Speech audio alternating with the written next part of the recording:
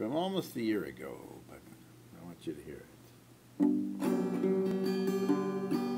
I met her in a dream last night. I spied her from afar. I pulled up in my convertible.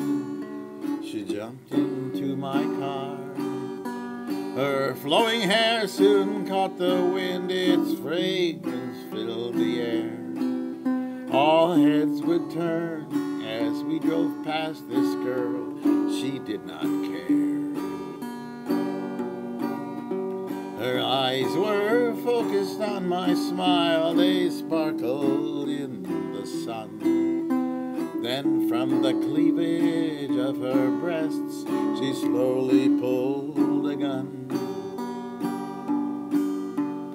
Eyes on the road, she ordered me. I'll just take what I need. Then proceeded to unzip my pants. I swear I almost peed. I mean, after all, this was a dream, no limits to acknowledge. Then I remembered what Freud once wrote. I studied it in college.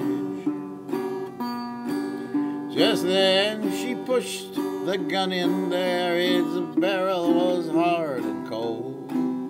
Now wake the fuck up, she shouted at me. I did what I was told.